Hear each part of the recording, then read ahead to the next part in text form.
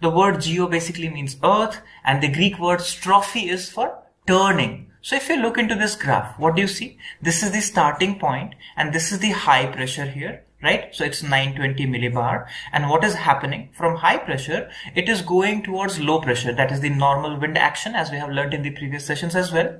So what do you see here? This wind is not going straight, rather than what is happening to this? It is turning here, right? As we are going from high to the low pressure.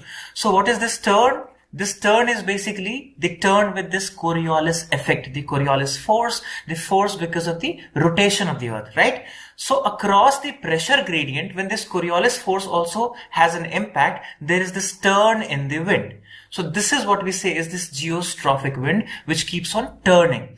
So here the velocity and the direction of the wind are important, and they are the net result of what? The wind generating forces.